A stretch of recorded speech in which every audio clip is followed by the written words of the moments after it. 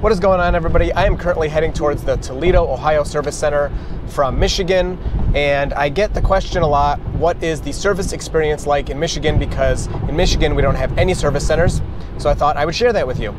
First thing, I want to say thank you to Chris H., my newest patron. So this may be changing soon. If you saw the recent news, I do have a video about it. Tesla did settle with the state of Michigan in their lawsuit to allow direct sales and service centers. It doesn't seem like there's going to be Tesla stores and service centers all over the place now. There's still some, weirdness in the law. But anyway, as of now, the service experience for a Michigander is not the most convenient because you have to travel to Ohio to get service. So I haven't needed to visit a service center before. This is the first time I've had to do it, and I'm excited. I'm going to get my Hardware 3, so I really want to do this, but I did have to take a day off of work to be able to go in, and have the time to drop the car off. It kind of worked out though, because today is Stephanie's birthday, so that'll be fun later. We'll hang out after I get back from this. But I'm heading there, and you know what? I don't even know what's going on today. They pretty much communicate with you through text, and I tried to text them and say, hey, am I getting a loaner? Or is the car gonna just be finished before I leave, or what's gonna happen? And nobody ever answered me. So from what I hear, Michiganders always get loaners when they go to Ohio. Tesla used to actually bring us a car and take our car for us and do all that stuff, but they don't offer that anymore. So now we just get a car, is what I hear, and then we can come back and drop it off when we're ready. So I'm actually kind of excited for that, to be honest. I would like to drive, a Model S around for a little bit. But the drive down there is 79 miles. It's gonna take me an hour and a half, and I'm actually pretty close to the Ohio border. I mean, if you're in northern Michigan, you're gonna be like driving hours to get to this place, and it's just really not feasible. And again, like I said, I haven't really needed service, so it hasn't been a big deal for me, but it's always on the back of your mind. I'm buying this expensive car, and I'm sure for the first few years, there's not gonna be any problems, nothing to worry about. But if you have the car for 4 or 5 years and then you do start needing service, you have to take it, especially with these crappy roads, you have to take it down to Tesla to get something looked at or fixed or a warranty repair, then, it's a far drive. So luckily for collision stuff, you don't have to go to the service center. Actually, Toledo is not even set up for collision yet. I talked to them about my bumper, and they told me, well, you can't come here, but you have a couple places that are really close to you, just go there. They're fully Tesla certified, which means they went through all the training. They have the same software, they have the same hardware, and even sometimes the mobile techs will visit those places if those guys need help with what they're doing. So I've heard some crazy things about this service center. I guess it's not the nicest spot, and it's like just an afterthought, but we'll see. Let's check it out. Let's see how it goes. I will, I guess, talk to you guys when I get down there and see if, I'm getting a car or what the heck's going on. Okay, so we just have barely passed into Ohio here, and we are pulling up on the Tesla service center, and there it is on the right. I don't know if you can see it yet, but if you can't, you're about to. I'm gonna go into this next entrance here, and there's just like Teslas everywhere all day. Got the Tesla sign on the front, and there's like some random minivan over there. So this is great. I love being surrounded by Teslas. I guess I'll just park here. I have no idea. And we'll go inside. I'm gonna have to pack up all my filming. That's a Model S with no autopilot on it. That's amazing. So I still have no idea what's gonna happen if I'm getting a loaner or whatever, but let's see.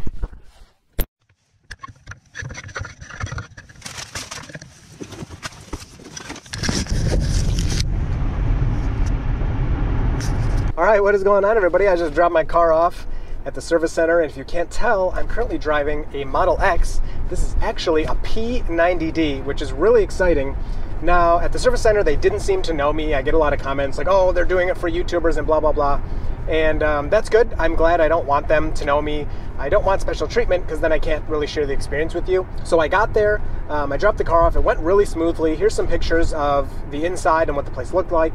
And it's still under construction. There really isn't much there. I saw the waiting room.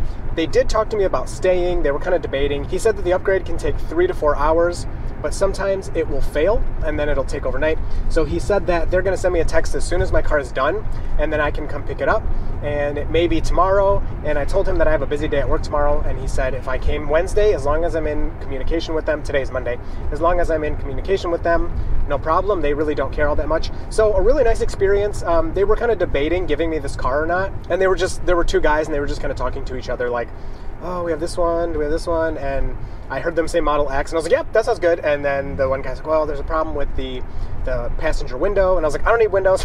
And then I was like, all right, I'll shut up. I don't want to, you know, be annoying, but just so you know. Okay, so stay below 75. So I do have to stop at a supercharger. They did tell me, you know, that it didn't have much range. And I was like, I don't care. I'll stop at the supercharger. That's fine. So we're going to do that. And it does have autopilot. So there's a little mini stalk you can't see, but it's down in the bottom left of the steering wheel. And you pull it twice towards you instead of in the Model 3. It's right here, and you push it down twice. Luckily, I knew how to do that from driving a Model S one time. This is my first time ever driving a Model S. And the guy told me, he's like, you're really going to appreciate your car after you drive that. And I was kind of like, what are you talking about? And I kind of get what he's saying. Like, the steering wheel is massive. Oh my gosh, this thing is huge. And I don't like it all that much, but it's not that big of a deal. When it was a P, I was like, oh, P90D. Let's step on it. And when I step on it, let's see if you can hear. Okay, so it didn't do it that time. The acceleration doesn't seem all that impressive. I don't know if it's because the battery's low, or maybe the 0 to 60 times on these aren't that different from a Model 3. I really don't know the stats on this car. But anyway, I thought, ooh, a performance, this is going to be insane. And for now, it's not really that insane. But I'm excited. I'm going to go home, and me and Stephanie are going to check it out. We'll take baby for a little joyride. So I will update you when I hear more about my car. I'll probably just update you at the pickup, which is probably the best place to do that. So see you there. Well, I'm picking my car up, but this is the message I was greeted with, so I think I need to get that changed. All right, so we're back in the Model 3. I'm here for pickup. I dropped off my car January 27th about 11:30 a.m. It's now January 29th, 9:30 a.m. They said the car may be done that day. They said the upgrade for Hardware 3 takes 3 to 4 hours, but they gave me the loaner because he said that sometimes it fails. And then they have to restart the whole process. And I'm really glad that they did that because obviously it wasn't done that night. The car finished yesterday, I think it was around noon or 1 p.m. or something like that. And then I just let them know I'd be there, you know, this morning, and they said no problem. So overall, my service experience in Michigan has been really good. I have not checked out anything yet. So I went into the autopilot settings here, and we have the full self-driving visualizations preview, which I'm going to turn on. So traffic light and stop sign visualizations are not a substitute for an attentive driver. It doesn't do anything. It doesn't stop. It doesn't react to these things. It just shows them to you. So I'm going to turn them on. I did notice one thing. My Navigate on autopilot, I can't turn my lane changes off.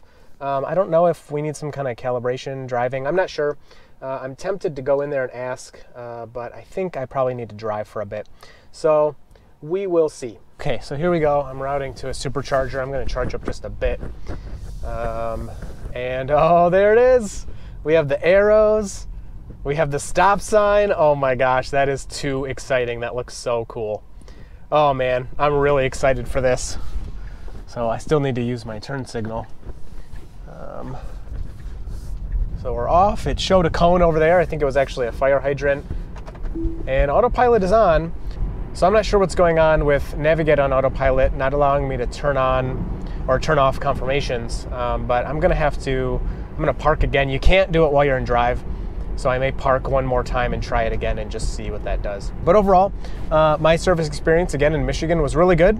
I'm happy they gave me the loaner. If it wasn't, it's picking up the fire hydrants as cones. That's so funny. Oh, there's the light. Here's our first traffic light, and it sees it as green. Yep, it shows green on there. Oh my gosh, that is so cool. And then they kind of fly off to the side, and it sees those cones way over there. Wow, that is really good. Oh, this is so exciting. Yep, it's showing all those cones on this. Oh my gosh, it showed all 4 of them. It's crazy. So the point of this video is service in Michigan. It is inconvenient that it is so far away. The only good thing is I haven't needed service. It's just this one time I've needed to go down to Toledo, and this was for fun. You know, it's something I wanted to do. It's an upgrade I was looking forward to, so I didn't mind. And I got a Model X for a couple days, which was a lot of fun. And I got a couple videos out of that, and Stephanie really enjoyed, you know, the Model X. So service experience in Michigan for me hasn't been that bad. But I'm excited for them to start building service centers in Michigan because it'll be a lot more convenient and new potential owners won't be worried. You know, that's one of the first questions I usually get is there's no service centers in Michigan. What do you do? And luckily I can say, well, my car's been great. I don't really worry about it. But that will ease fears for people once we at least get our first built. And then you can know that more service centers at least are coming once we get the first one up in Michigan. So that'll be really good. So if you have any questions, leave them below. I'll do my best to answer those for you. My experience was really good, and you will see me in the next video. Garbage can.